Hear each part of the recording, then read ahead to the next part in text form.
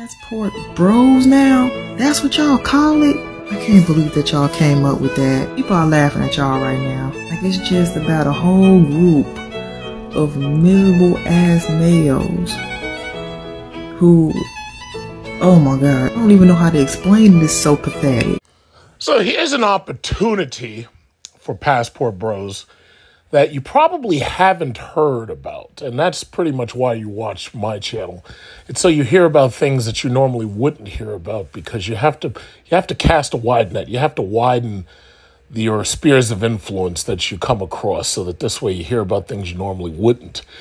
So you can get paid $15,000 to move to this Italian island, this idyllic Italian island. But there's a catch. So Sardinia is paying people almost $15,000 to move to this city in Italy. If you've ever dreamed of living la dolce vita, the sweet life, in Italy, now's your chance to get paid for it, sort of. The government of Sardinia, Italy, is prepared to pay people 15,000 lira, which is about $14,767. However, that may have changed because the euro's value is faltering, thanks to the fact that the Europeans decided that they wanted to stick it to Putin. And they decided to, you know how they always tell you that you don't bite the hand that feeds you? Well, when you're getting natural gas and coal and oil and all this from Russia, it kind of isn't that smart to go up against them right away. It's probably not that smart. But, yeah, they're about to freeze their asses off this winter. And even right now, as you know, I made a video about UK, and the British pound sterling is down against the dollar, to the point where now they're talking about having to print money, since they're so deep in debt thanks to their pension obligations. So basically, Europe's in a lot of trouble. Now, Sardinia, part of Italy, because as you know, Italy has been also having its economic woes, which they're going to end up having more. The long story is that Europe is dying. Population is decreasing. It's on the decline. They're not having enough children. Some of the men there might blame Western feminism for part of the reason why they're no longer having their traditional marriages. They're no longer having traditional family sizes. Some people might blame feminism for it. Some people might blame the economy for it. But the bottom line is, a lot of those European countries are dying. Now, I talked about this in another video a little while ago, where I explained to you that Hungary was trying to convince women to have children by offering them subsidies on three-seater vehicles like minivans and SUVs. Anything that has 3 rows and seats a bunch of kids, because they're trying to get these women to have children. The problem is, you're offering women minivans and subsidies on minivans and 3-seaters, and that doesn't in any way deal with the underlying problem that the women of Western liberal feminism have become so polluted and so toxic that either it's them who doesn't want the role as a mother and having children, or it's the men who don't want to deal with them. Because there's a lot of countries in Europe that are having huge problems with birth rates and having traditional sized families. And ultimately, it's, these economies are dying, and that's the bottom line. So Sardinia is no different. It says, according to a translated press release, Sardinia is setting aside 45 million lira. I believe that's euros, actually. I should say euros, to subsidize 3,000 grants up to 15,000 each. Now, we have created the conditions for young people to decide to stay and develop the economic fabric of the most fragile territories. Christian Solinas, Sardinia's president, stated in the translated press release. Now, first of all, if you're a person who speaks Italian and you happen to be down with the Passport Bros, this just might be up your alley. Now, I don't know, and I'm not going to make any accusations, but I don't know if these grants are being given to people of color as much as they are going to give them out to white Europeans who want to move to Sardinia. Because ultimately, what this is they're trying to rebuild a population by taking people from the outside. We know of it as immigration, because that's how America has been keeping its population from declining by bringing in immigrants. Now, in America, white males are more single, unmarried, and childless than ever before. Black males are more single, unmarried, and childless than ever before. White women and black women are in the exact same straits, except a lot of them have decided that what they're going to do is they'll get pregnant by men they're not married to, and ultimately they end up sharing men in order to have these pregnancies, either because the men don't want to marry them or it's because they refuse to submit to the man for marriage. Some of these women are saying that marriage is a slavery and modern-day slavery, just like in the last video I posted. But they're trying to rebuild a population. And the question on my mind is, well, who do they want in this population? Hungary and I believe it was Sweden and Switzerland have tried to do subsidies of the exact same type, because what they've been trying to do is they're trying to keep their population and their culture alive. The problem is, once the men start divesting and the men start going out and getting foreign women, especially Asian women, you no longer have your traditional culture. Now, in some of these countries' cases, they don't really care what you are, who you look like, or whatever. They don't really care. The problem is they're just trying to keep the place alive. So I don't know if they're offering these subsidies to anybody, or if they just want to try to keep up a white European Italian population. And if that's what they want to do, fine by me. I have no interest of going. As you know, I haven't ever traveled to Europe because I've had no interest whatsoever in Europe. My next trip is Bora Bora, and after that, or before that, it'll probably be to Singapore, possibly also to the Philippines. But I have no interest in Europe whatsoever. So as Captain Kirk would say, let them die, you know. But anyway, it says getting $15,000 to move to Italy sounds excellent, but this offer does have a catch. To be eligible, you must move to a Sardinian town with a population of fewer than 3,000 people. Who the fuck wants to do that? I have more than 3,000 people. If I walk in any one direction and I walk for 1 mile, there's more than 3,000 people. Why would I want to move to a town with like nobody there? Put the $15,000 towards renovating a home. So they're giving you $15,000 to renovate a home, but more than likely you're going to have to spend your own money in order to help renovate that home, because chances are $15,000 ain't going to be enough. Then you have to live there full time. You have to register Sardinia as your permanent residence within 18 months. Now, those are a hell of a lot of caveats. First of all, I have no interest right now until I retire of moving anywhere as a permanent resident. That's number one. Number two, $15,000 ain't that hard for me to make. I can make $15,000. I could do that in half a year using YouTube to do it. So $15,000 ain't that much. I mean, that's not a big enough subsidy for you to get me to move to a place nobody wants to be. That population is obviously dying out. It says in the region of Calabria, new residents were promised $33,000 each, while in the village of Santo Stefano di Sassano, people were offered up to $52,000 in grants to move and work there. The goal is to boost the local economy and breathe new life into small-scale communities. Gianluca Gallo, a regional councilor, told CNN in 2021. So that is a possibility, my passport bros.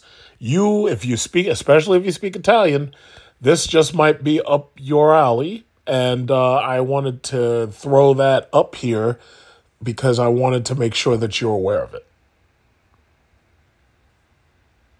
And then half of y'all are like fossilized. And y'all already know what I mean by that. Another thing is that a lot of y'all just look the same. Y'all look alike. This 41-year-old left the U.S. for Bangkok and lives a luxurious lifestyle on $8,000 a month. Okay, so his name is Jesse Schoberg. Began plotting his escape from Wisconsin, where he was born and raised when he was a teenager. It's your typical small town in the Midwest, small, quiet, not too much adventure. He tells CNBC, make it. I always knew that I wanted to get out and explore the world. Well, first of all, if you lived in Wisconsin, there ain't nothing there. All right, like those are the parts of America nobody wants to live in. See, it's funny because I complain every now and then, but the reality is I am a New Yorker. Not only am I a New Yorker, but I make so much money that I can actually afford to stay here. Not only do I make enough money to afford to stay here, but I have a house that I can live where I have a ceiling fan above my head. I have a house where I can keep my stuff. I can park my cars in my yard. I can put my Desert Eagle and my AR-15.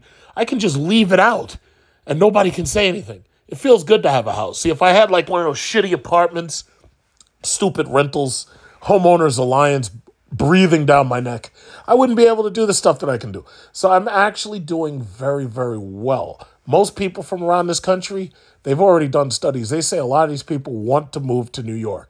Not so much California, but New York City. But what did they say about New York City?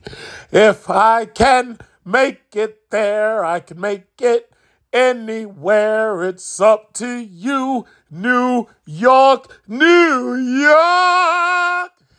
And that's why everybody wants to move here, because this is the most happening place in the world. I've been to all of these other major cities. I've been to Shanghai. I've been to Dubai. I've been to, what else? Bangkok, just like in the story. I've been to Tokyo. Most of those places, I mean, they're really nice, but they're kind of boring. They're really boring. It's like, if I really put my mind to it, I could start up a business on the street here in New York City. I could buy a fucking food truck or some shit and make food. It's like there's just so much opportunity. And that's not to say that there's not opportunity elsewhere. It's just that a lot of people want to move because most of the places they live suck. And they see the internet, they see all these places, they get excited, they get beliefs that they can make it in these other places, so they move. Now, this dude's living on $8,000, and in Bangkok, having $8,000 a month. If you have $8,000 a month, the key is, in my opinion, to live like you only make $4,000 a month, because you could save that other $4,000 and you still live like a king. The average first of all, you need to understand, the average person in Thailand is living on less than $50 a day. And if you really add that up for a whole year's worth of living expenses, you're probably going to come out, when you factor in food, you factor in housing, you want to have a nice house, you want to have a nice kitchen, you want to have nice air conditioning, you want to have a pool. If you were to draw that out, you're going to come out to about $20,000 a year. But this dude's making $8,000 a month. And it says he's an entrepreneur, splitting his time among more than 40 countries, so he's moving around. He has no plans to return to the U.S. It says Schoberg burked the traditional path of attending college, securing a 9-to-5 job, instead choosing to move to Madison when he was 19, sharpening his coding skills. So he's obviously like one of these computer engineers with their website design and development. By the time he turned 27, however, Schoberg began to feel restless. He decided to move to a new city and researched apartments in Austin and Denver, but his mind kept drifting to Panama City, the capital of Panama, where he had one of the best vacations of his life, as he recalls. He moved to Panama City in 2008 and lived there for 6 years before packing his bags to travel the world full-time as a digital nomad. In between his travels, Schoberg now calls Bangkok home. He relocated to Thailand in December 2021 and shares a one-bedroom apartment with his fiancée, Janine. I want to see pictures of Janine. What's Janine look like? I want to see Janine. Are there pictures of Janine? Let's see. Oh, this is his profile. Honestly, I don't really care about the rest of his story, but it says as an entrepreneur and CEO, he earns about $230,000 per year. And it says his biggest expenses are his rent, utilities, which together are about $2,700 each month. Now, you think about the average American who's spending $2,700 a month, and they're getting like nothing out of it. They were saying in a story I already showed you that the average apartment in Manhattan is costing $4,000 a month. Now, imagine if you had a job that allowed you to live mobily and allowed you to move to a country like Thailand, Vietnam, Cambodia, or Philippines. And imagine that you were living on $2,000 a month.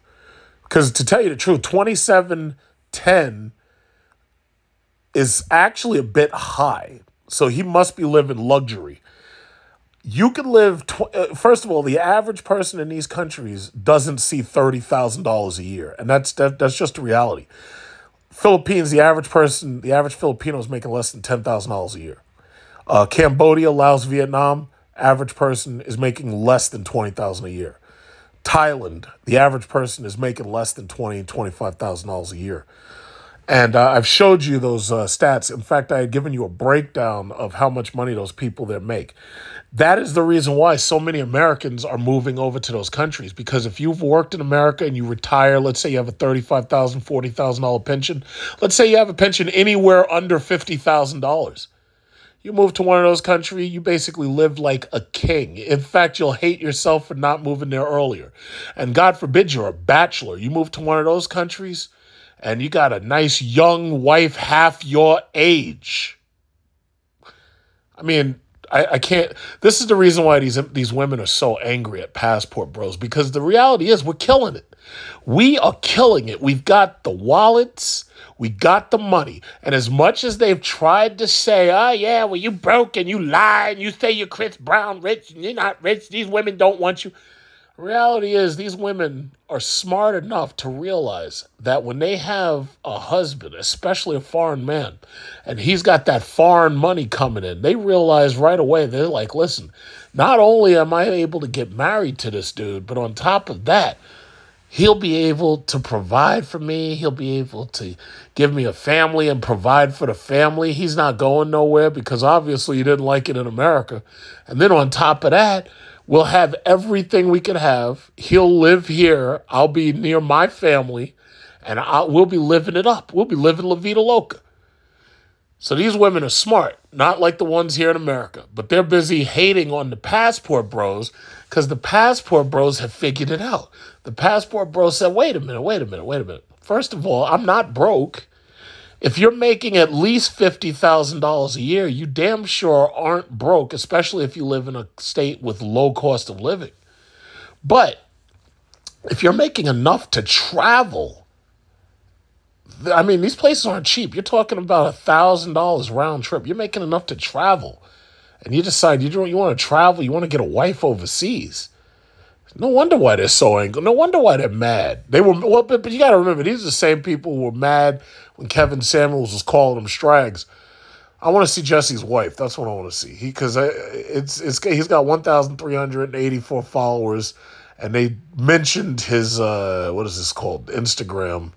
I don't see any pictures of his wife. Or his fiance, I should say. My girl. Here it is. What she look like? Oh, snap. Look what Jesse's got. Wait, is his name Jesse? Yes, it is. Look what he's got. Oh, snap.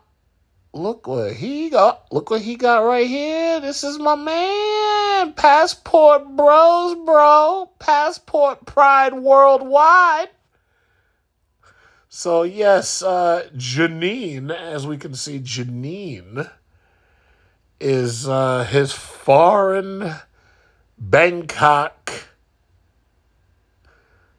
Can't see much more of it. But yes, Janine is his foreign wife, or his foreign fiance, I should say. So there you go. My man, he's done what he's a passport bro. Jesse Schoberg has moved over there, and you know what he's done? He's basically taken another well-earning male off the table for these American women, and he got himself Janine, and you're going to have a lot more of these angry white liberal feminists just angry about the fact that he decided to take his show on the road. And can you blame him? Can you blame him? Now, I want you to notice something. He's young. He's got a full head of hair. He's not fat. And see, and I like seeing young passport bros because then the women have no leg to stand on. Because what they try to do is what did Kevin Samuels say? Shame, Shame, blame, and explain. And they have sign language. It's shame, insults, guilt, and the need to be right. So what do? When they see these passport bros, especially when it's these young passport bros, there's nothing they can say. They can't call you bald. They can't call you old. They can't call you broke. The fucking guy makes $230,000 a year. Can't call you broke. Can't say that, oh yeah, well, you ain't got no game. You don't know how to spit game. You can't spit game to the women. You don't know how to spit game. You got no mouthpiece. All of these passport bros are winning. Now, here's the thing. We're in fall right now. We're about to enter the coldest winter on record, thanks to Russia cutting off European gas supplies. Here's the thing. Summer is over for 2022. It's over. But the passport bros did it up so well that we've left a sour taste in these strags' mouths, and they're angry. They are angry. We've left a sour taste. When I went over there to Maldives, and I was showing some of them my photos, I didn't put my photos up here on this YouTube. I only put the videos. But I was showing them my private photos of the wet. And we passport bros, we left a sour taste in their mouth. And they're mad. And they ain't going to stop being mad because right now it tastes sour. This is sour. It tastes a little sour and it tastes a little salty. We left a sour taste in their mouth and they are mad. They are spitting venom from the snake's mouth. They are spitting it. They are mad because we left a very sour taste in their mouth. While these dudes, and especially these dudes, because there's a lot of feminized, angry dudes who were right here, summer 2022, and they were lonely, and they were mad, and they were dry. We left a sour taste in their mouth, too. And they're popping up all over TikTok, because I don't know what it is that attracts them so much to TikTok, but YouTube got shorts too, and so does Facebook. They got Reels or something where they're trying to suck you in and try to take away people off of TikTok. But the reality is these people are popping up on TikTok every freaking day, and they're leaving behind these turds where they're showing you just how mad they are. We killed it. We killed Pat. It's so crazy. After I got back from Maldives, I think it was either after I got back or before I left, that was when Kevin Samuels died. And these strags were celebrating. And I was like, you know what? If y'all think that the anti-you rhetoric is just going to go away now that this guy is gone, I'm like, you got another thing coming. It never dawned upon me that summer was right around the corner. And summer was coming. You know how they say winter is coming on Game of Thrones? No. Summer was coming. And in that summer, with these dudes with these passports and these camera phones, they rolled overseas and they did it so big, sending all these video clips back. They walk in the streets in Brazil, walking the beaches in Brazil. They in Colombia, Medellin, Colombia. They in Mexico. They in Cuba. They in Dominican Republic. It's like we did it up. We did it up so good. And we left a sour taste in their mouth. And they mad. So all I'm saying is that you got to get your passport so that this way, next year, we going to do it bigger. We're going to do it better. 2023, we're going to do it bigger and better. We're going to do it even bigger and better. We're going to do it so big that they're going to be all over TikTok asking why we do it so big. That's what I'm saying. That's what I'm saying to you. Get your passport. You don't have to spend another night lonely and upset with just your lotion in your hand. You get yourself a nice foreign wife and you're going to do it bigger and better. You're going to be living la vida loca overseas. That's what I'm saying to you. So that was basically the main message here. Let's be like Jesse. This is the guy you want to be like. You want to make $200,000 a year. And you want to live it big. So big. They can't even imagine how big you leave. Until you show them the photos, and then they just angry. Boo-hoo! Oh my goodness, why are they getting their passports? Why are they leaving? And that's just it. That's all you got to do. I know I be seeing this one guy that be popping up on my FYP. You know, a lot of people been roasting on his old ass lately. He's sitting up here on his back porch filming shit, man, the same old type of videos, like 25 videos in a row on his back porch. Like, you're sitting up here talking about passports, past 25 videos, and you're still here on your back porch. Like, when are you gonna be leaving? Been talking about it for what, 2-3 months now? You could have been gone. You could have been gone. Why are you still talking about passports and leaving? I don't get it. I just don't understand it. To be continued.